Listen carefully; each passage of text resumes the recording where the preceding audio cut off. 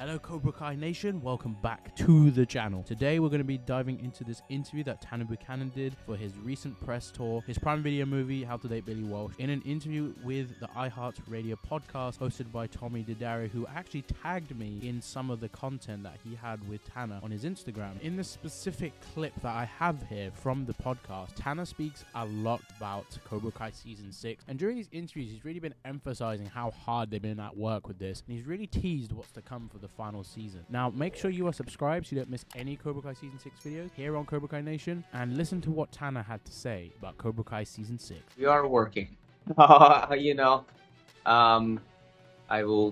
This season so far is a lot.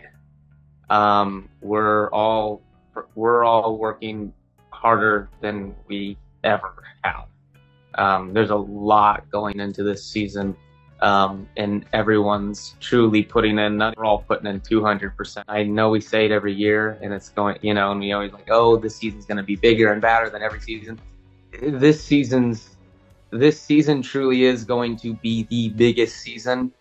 And there's so much taking, it'll be a lot. It's going to be a crazy wild ride, and I think it's going to make everybody.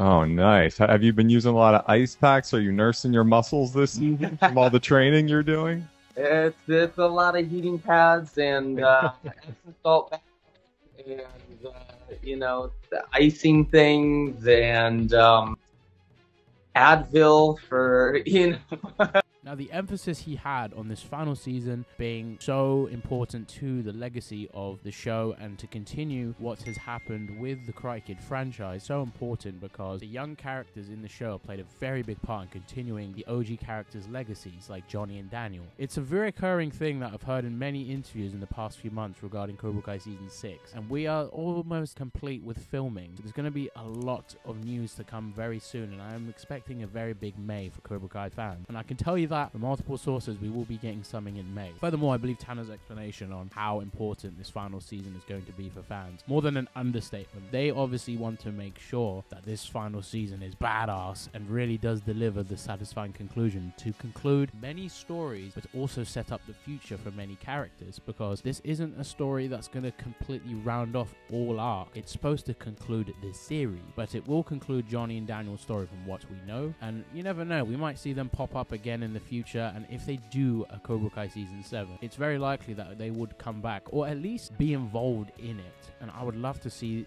a catch up with them. And remember, Cobra Kai Season 6 has a 10-year anniversary coming up in 2028, because it would be 10 years since the series came out, which it debuted on YouTube Red back in May 2018. It's going to be crazy when we're talking Cobra Kai's 10 years old in the year 2028, but I'm assuming by then we might have had another Karate Kid movie, because we've got one on the horizon this December in 2024, so we've still got quite a lot to be excited about. During that time, I'm sure the big three, John, Hayden, and Josh, who created Cobra Kai, will have something cooking up in the meantime. Never know, we might get that Miyagi show. Depending on what we see in Cobra Kai Season 6, there might be a setup or some sort of hint at what's to come with the Miyagi. Guys, thank you for watching today's video. Let me know in the comments how you feel about the future of Cobra Kai Season 6, and what are you thinking of Tanner's words in this interview. Let me know in the comments, hit the like button, and subscribe now. Don't miss any videos on the channel. Thank you for watching, and I'll see you in the next one.